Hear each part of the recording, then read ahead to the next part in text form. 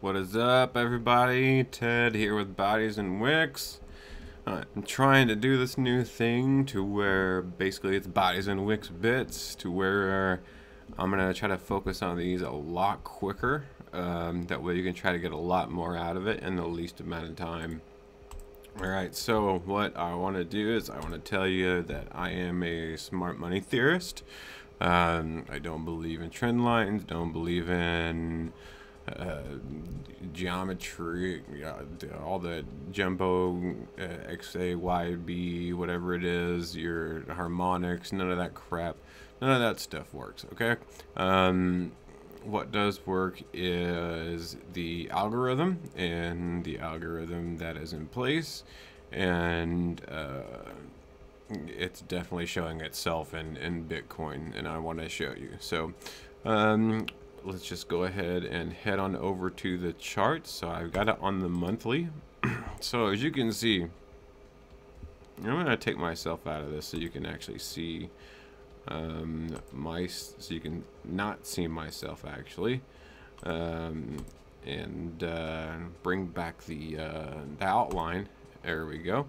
And so if we take it's about as close as a look as we can get on this. So there's a small little fair value gap here, right? And that's usually what kind of determines what price can do, if it's going to hit it, bounce off of it, or generally, especially if it's going to be bearish or bullish, it'll give you that sign. Considering the monthly went straight through this, that gave us a pretty good sign that we were going to see bearish conditions. However, if we go to the hourly and we look at that same condition, I want to see what happened at that spot. Yeah, as you can see, it just went directly through it. Well, no, it kind of gave a little bounce off of it at first, which is a good thing.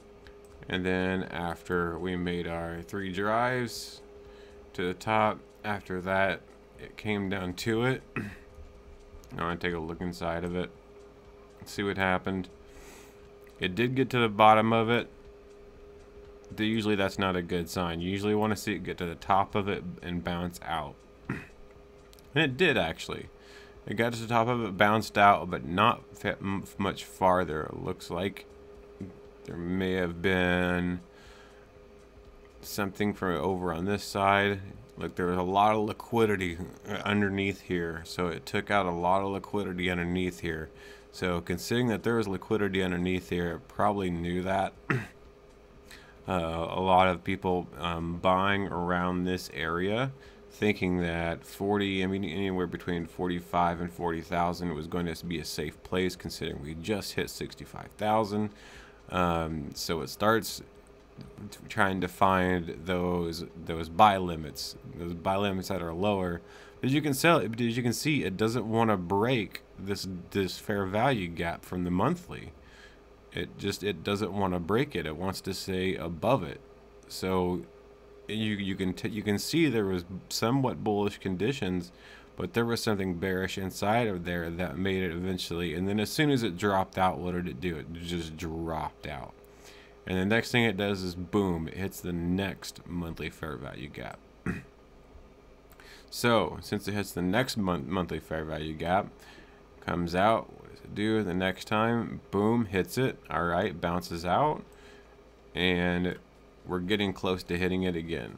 So as you can see, those are the conditions that this has brought us to, right? So, and even if we go to like something like the weekly, we can probably even see fair value gaps in there. Here it just looks like it's, and this is what was strange to all of us, is that it didn't get below, because even though it did have that monthly one, all these got below it, but they pushed out like a freaking rocket, right? So that was, the kind of the catalyst of that driving, part out of that monthly fair value gap. And that's what surprised me too, was, it hung down here long enough, but after it hung down here long enough, it was just like, I'm out of here. So I'm not for sure if we'll see the same thing here. Usually once you see it start getting, lower and lower and lower into it, that's usually not a good thing. It usually tries to push itself lower until you get to something else. Down here, you see if it does get to this one, hopefully we'll see it push out, right? But the only bad thing is that once you're on the other side of a fair value gap, it's going to want to push this down. So we could see a struggle here in between, somewhere in between, upper 27s, lower 29s. You could see a struggle session in there, bouncing back and forth, or until it gets all the way down to this area here, which is actually the weekly fair value gap. So, because from here, I don't see any bearish order or bullish order blocks at all. So there's nothing I see that's gonna say, hey, this is gonna. I mean, here, even then, this wasn't even really a bearish order block. I don't really think this would constitute, these three driving out of here would constitute as a bearish order block, meaning that the price should have stopped around this area, somewhere around this area, and then turned around, went back up, but it didn't. Instead, got into the fair value gap, pushed back out, got close to this one, but actually if we think about it, it's this one right here. Look at the very bottom of this one, the very bottom of this fair value gap of the weekly, and then started pushing back down the opposite way. So now all we got to do is wait to see what's going to happen. Is it going to continue to keep pushing toward this, or is it going to come inside this and then bounce off? And then once it does that, where's it going to go from there? Well, then you'd have to, continue checking on each, time frame to see what is most likely to happen, to see where the liquidity is. If there is liquidity, like there may be a little bit of liquidity above here, so it could reach higher into here. But I'm afraid as soon as it does that, it could be pushed back down. There is liquidity below here as well, which is unfortunate. So it could just push down below here, but it may be a sign that if we could get down, to these lower, 24, 25s, that may be the last of it. Who knows? And we could get out of there. Or it could be a thing to where we could see it continue to push its way down, just like it did through here, and then get all the way down to this last one, which ends around 20,000, below 20,000, unfortunately, somewhere around 14,000. I personally don't think we'll see that. We were way too far ahead in the Bitcoin game. I don't think, a mini, I mean, we see this all the time. If you ever pay attention to the Forex game, this is nothing more than just another, GBP USD type formation, or Swiss franc, Japanese yen formation, something like that. It's just on a larger scale, and unfortunately, a lot of people have money in this, so a lot of people are looking at this to see what's going to happen. So you have to use smart money and the algorithms that are in play to know what's going on.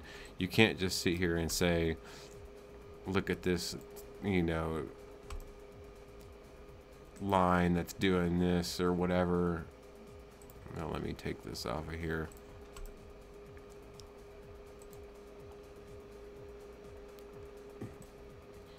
You can't just sit here and say, oh, well, look at this trend line. Well, what did that trend line do? Absolutely nothing, right? That was not a good trend line. It didn't do anything. Or are you trying to? What are you trying to do? Everybody's trying to fit something to make a trend line look good, you know, to make it look like, oh, it's in their favor, because you can switch around as many three pointed lines as you want and make it look good, and you know, in your favor. But is that really how this operates? No, it's not how this operates. It operates because price is always looking for liquidity, and it's looking to balance. That's all it's looking to do. So as long as you know that price is looking for liquidity, if you know what liquidity is, which is liquidity is where all either you have market limit, or you have buy limits, sell limits that are sitting there waiting in the market, waiting to, you know, to be triggered, or areas in the market to where people are waiting to go ahead and either push that, you know, especially if you have MT4. Either you're waiting to buy the market, to buy the price at that time, or if you're looking to short it at that time. Those are the areas that you're looking for. And then what smart money is going to do is they're going to take it the opposite way as to what you would think it would do, because they know that's what you're looking for. Because let's say if you had, especially down here, if you have, now we have 1, 2, if we have a triple, I mean, it wouldn't be a triple, but if we keep forming, you know, lines that keep, you know, extending down to here, down to here, down to here, everybody's going to bet that every time it gets down to there that it's going to buy, and they're going to make some money going up, eventually sell off, and, you know, and it's going to come back down. But at some point, it's going to push through at the last minute that you expect it, and you're probably going to put a lot of money into it. And everybody in the smart money, the people that have the money that can push this thing around, know that. And they're going to be able to take your money like no other. So be careful with that. Just know the algorithm. Know, you know, just keep your head on a swivel. And, you know, keep an eye on what's going to happen or what could possibly happen, and use these fair value gaps as your guide. You know, these things are what can show you, you know, where price can land. Because if price does not, you know, balance, like I said, and that's what a fair value gap is. It's where prices become unbalanced. Now it can balance later, like it has here. But that doesn't mean that the algorithm hasn't remembered that area and that it's not going to come back to that area, as you can see as it did here, and then bounce back out, right? Algorithm hasn't hit this area yet, so who knows? We could see it come all the way back down to here to 25 to 24, right? Or what, you know, what we could see is that we could see it very slowly come down, touch this, and then all of a sudden turn the opposite way, right? And that's what we could see. We don't know. So just keep your eye on the swivel, and make sure spend a lot more time studying smart money theory, less time on your geometry and stuff like that, because that stuff doesn't work, guys. It doesn't work. I've tried it. I've been a trader for over a year. I've done all of the whole, everything a book told me to do, between support and resistance, and, you know, all that stuff. And support and resistance is subjective, you know. It can change at any moment, and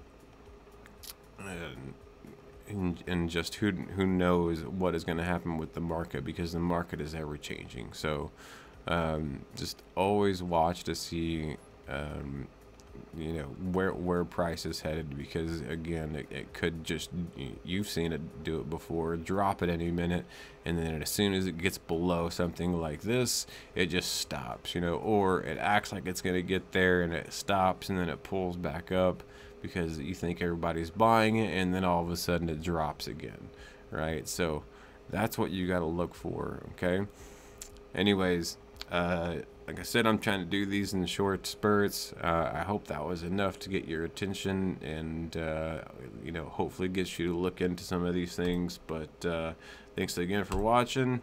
Again, my name is Ted with Bodies and Wicks, and I shall see you later. And remember to keep your pants on.